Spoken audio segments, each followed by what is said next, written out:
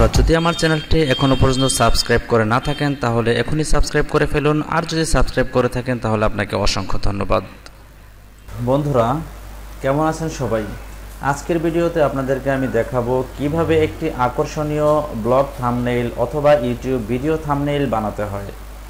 এখন video thumbnail অথবা blog thumbnail বানানোর জন্য প্রথমে যে বিষয়টি আপনার মাথায় রাখতে হবে, ভিডিওটি কি ক্যাটাগরির। যদি আপনার গ্রাফিক্স ক্যাটাগরি হয় গ্রাফিক্স ক্যাটাগরি থাম্বনেইল বানাতে হবে, এডুকেশন ক্যাটাগরি হলে এডুকেশন বানাতে হবে, এবং যদি অন্য কোনো ক্যাটাগরি মিউজিক বা অন্য কোনো ক্যাটাগরি হয় তাহলে সেই ক্যাটাগরির থাম্বনেইল বানাতে হবে।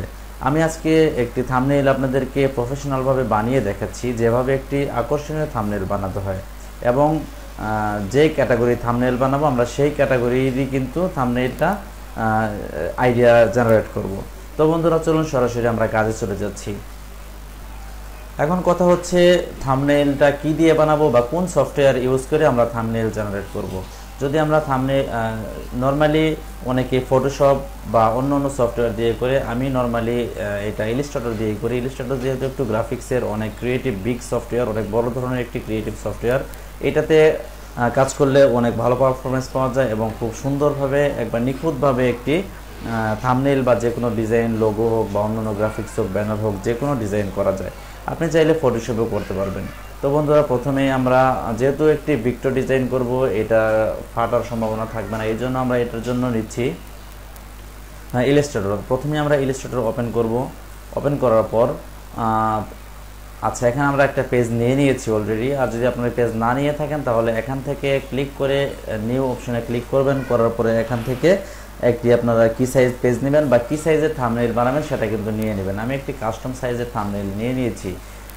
তো বন্ধুরা এখানে প্রথমেই আমরা যে থাম্বনেইলটি বানাবো, আমার থাম্বনেইলের ক্যাটাগরি হচ্ছে আমি লোগো ডিজাইন সম্পর্কে একটি থাম্বনেইল বানাবো। তাহলে অবশ্যই একটি লোগো ডিজাইন সম্পর্কে একটি ব্যাকগ্রাউন্ড দিতে হবে, তা না হলে থাম্বনেইলটা কিন্তু ফুটবে না।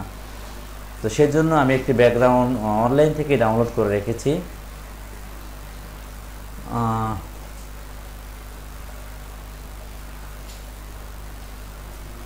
বন্ধুরা এখানে একটা থাম্বনেইল আমি ডাউনলোড করেছি। এই থাম্বনেইলটা আমি নেব, যেহেতু এটা লোগো ডিজাইনের থাম্বনেইল হবে তাই একটা লোগো ক্যাটাগরি নিয়ে নিলাম।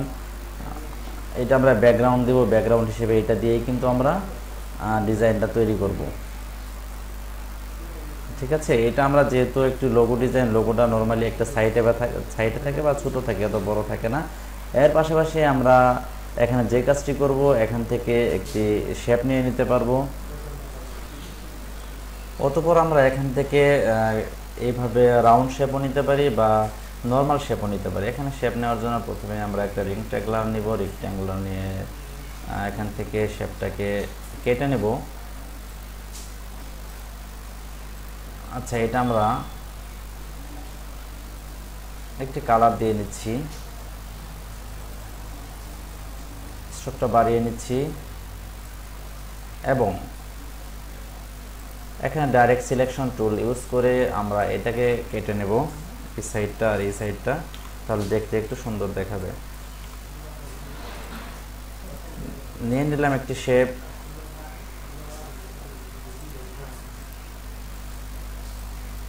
আচ্ছা, এটাকে আমরা ব্যাকগ্রাউন্ড করে রাখছি। তাহলে এটা আমরা যেভাবে কাজ করি লক করে রাখছি, তাহলে এখানে এটা নড়াচড়া করবে না। আচ্ছা, এই শেপটা নিয়ে নিলাম। এখানে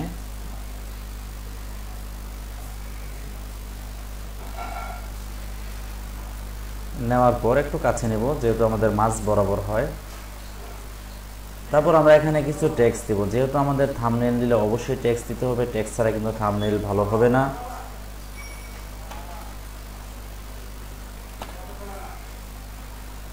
এখানে আমরা একটি বাংলা ফন্ট নিয়ে নিব।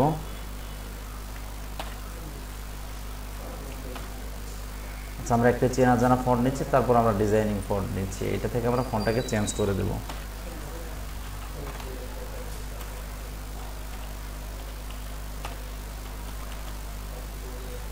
এখানে আমাদের লেখাটা থাকবে লোগো ডিজাইন করে ঘরে বসে আয়।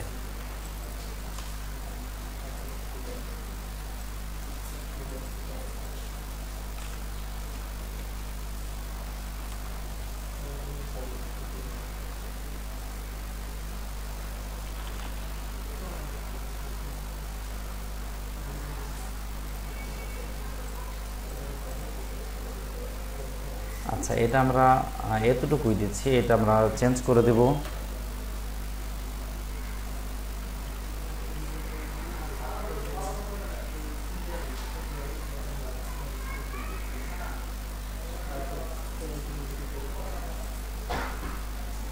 আচ্ছা, লোগো ডিজাইন করে এটা থাকবে এক ধরনের ফন্ট। এটাকে আমরা এখান থেকে এক্সপান্ড করে নেব। এক্সপান্ড করে এখান থেকে প্রত্যেকটি এলিমেন্টকে আমরা জয়েন করে নেব। জয়েন করে নেওয়ার পর এটাকে আমরা একটি কালার দিয়ে নেব, যেহেতু এখানে আমরা অনেকগুলো কালার ইউজ করেছি। এখন এখান থেকে আমি একটি কালার দিয়ে নিচ্ছি, এই কালারটা দিয়ে নিচ্ছি। তারপর এটাকে আমরা স্ট্রোক দিয়ে নেব এবং স্ট্রোকটা আউটসাইডে থাকবে এবং কর্নারগুলো রাউন্ড থাকবে এবং ক্যাপগুলো থাকবে। দেওয়ার পর এখানে যে কালারটা রয়েছে, কালারটা আমরা এখান থেকে চেঞ্জ করে দেব। চেঞ্জ করে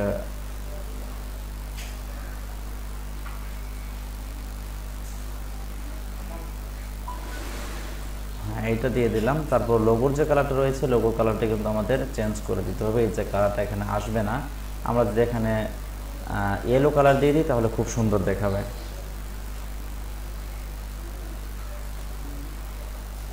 আচ্ছা, এ হলো আমাদের একটি টেক্সট লোগো ডিজাইন করে আই করুন।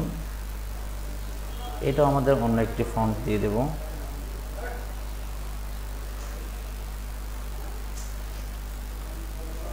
আচ্ছা, ফন্টটাকে আমরা চেঞ্জ করে নিচ্ছি। এইটাও আমরা সেমভাবে এক্সপান্ড করে নেব। এক্সপান্ড করে জয়েন করে নেব। জয়েন করে একটু স্ট্রোক দিয়ে নেব।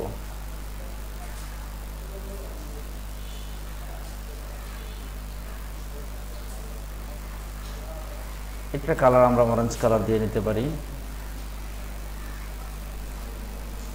এবং ব্যাকগ্রাউন্ডটা আমরা এইটা দিয়ে দিতে পারি এবং স্ট্রোকটা অবশ্যই আউটলাইন থাকবে এবং কর্নার ক্যাপ দিয়ে দেব। লোগো ডিজাইন করে আই করুন, এই জিনিসটা চলে এসেছে। এখন আরও কিছু লেখা এখানে থাকবে। আরেকটি লেখা এখানে যে লেখা দিয়ে আমরা অ্যাড করব সেটি হচ্ছে, আমরা একটি বক্স নেব, রাউন্ড বক্স। রাউন্ড বক্সের ভিতরে আমরা এটা দেব।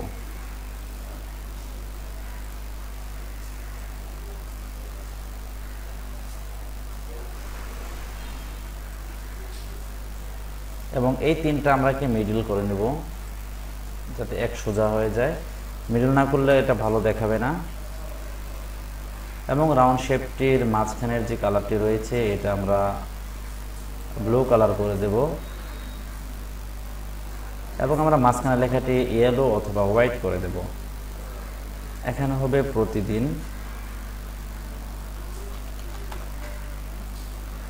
মাসে,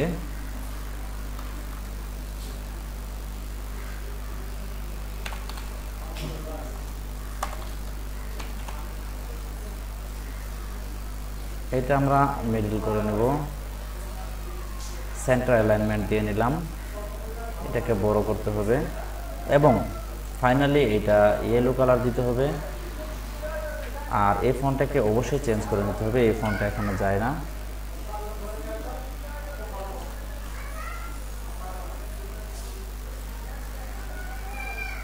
আচ্ছা, এখানে একটি ফন্ট আমরা নিয়েছি, মোটামুটি ভালো ধরনের ভালো ফন্ট হয়েছে এটা।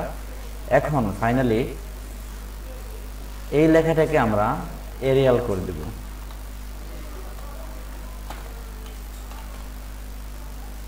Arial black. এবং এই লেখাটাকে আমরা বোল্ড করে দেব। এই লেখাটাকে বোল্ড করে দেব। এই লেখাটাকে একটু আমরা সাইজে ছোট করে দেব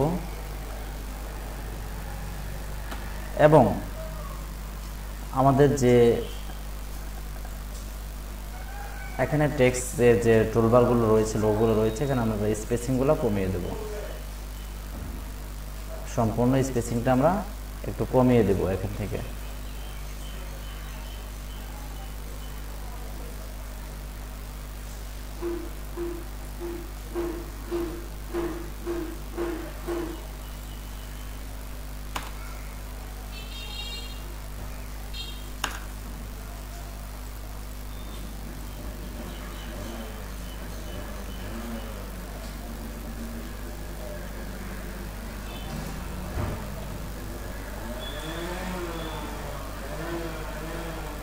এবং এইটা একটা স্ট্রোক দিতে হবে, স্ট্রোকের কালারটা দিতে হবে অবশ্যই গর্জিয়াস একটা কালার দিতে হবে।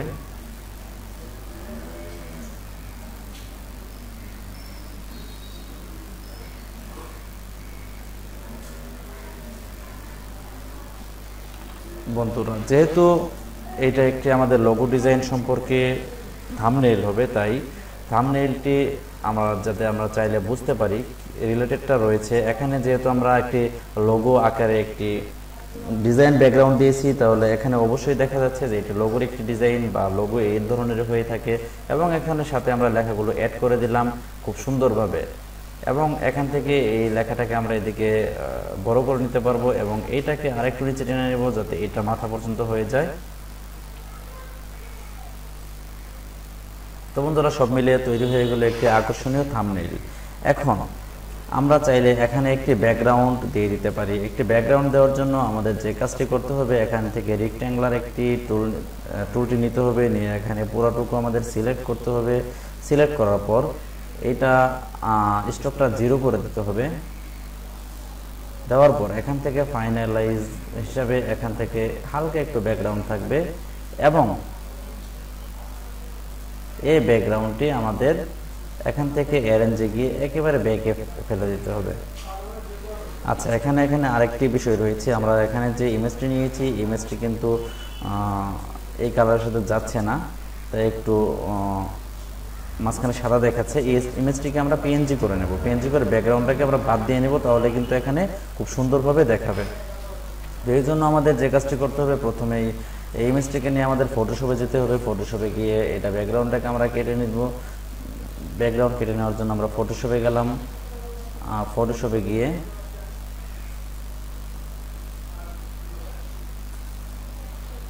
এটাকে ব্যাকগ্রাউন্ডটা কেটে নেব।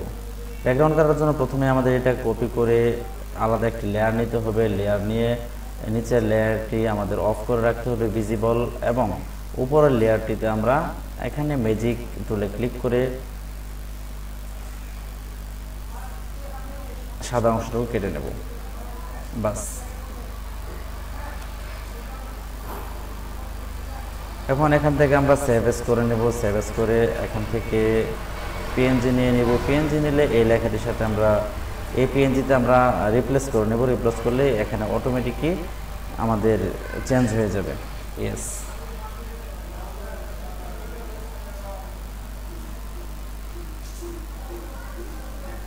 খুব সুন্দর একটি থাম্বনেইল হয়েছে। তো বন্ধুরা এরকম থাম্বনেইল আপনারা চাইলেও ইলাস্ট্রেটর দিয়ে বানাতে পারেন এবং ফটোশপ দিয়েও বানাতে পারবেন। আমি ফটোশপে কিভাবে এরকম একটি থাম্বনেইল বানাতে হয় সেটাও আপনাদেরকে দেখাবো।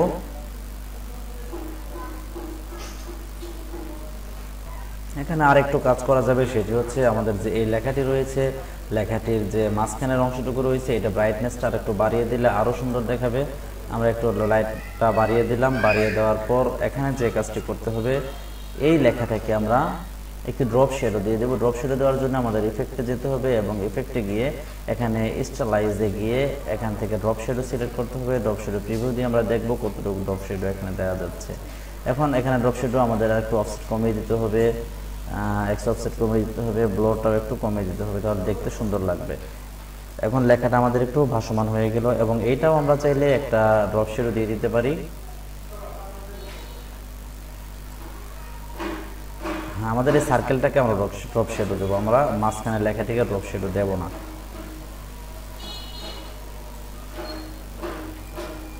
আচ্ছা, এখন আমরা এই লোগো বা ব্যাকগ্রাউন্ডটাকেও একটু ড্রপ শেডো আমরা দিয়ে নিতে পারি। এই জন্য আমাদেরকে যে কাজটি করতে হবে, প্রথমে আমাদের লেয়ার অপশনে যেতে হবে। লেয়ার অপশনে গিয়ে এখানে এটাকে অন করতে হবে এবং এখান থেকে যে লক করে রেখেছিলাম লকটাকে আমাদের আনলক করে দিতে হবে, অথবা Ctrl+Alt+2 দিলেই কিন্তু আমাদের এটা আনলক হয়ে যাবে। এখান থেকে আনলক করে দিলাম এবং এটাকে সিলেক্ট করলাম। সিলেক্ট করার পর এখান থেকে আমরা যদি ইফেক্টে যাই, ইফেক্টে যাওয়ার পর এখান থেকে ড্রপ শেডো কিন্তু আমরা দিয়ে দিতে পারি। তো বন্ধুরা হয়ে গেছে আমাদের থাম্বনেইলটা। আপনারাও চাইলে ইলাস্ট্রেটর ব্যবহার করে এরকম একটি আকর্ষণীয় থাম্বনেইল তৈরি করতে পারেন, তাও আবার 5 থেকে 7 মিনিটের মধ্যে। এবং আমি এটা আস্তে আস্তে করলাম আপনাদের বোঝার জন্য, আপনারা চাইলে আরও অল্প সময়ে কিন্তু এটা করে নিতে পারবেন। তো ধন্যবাদ, আজ এ পর্যন্তই। আল্লাহ হাফেজ।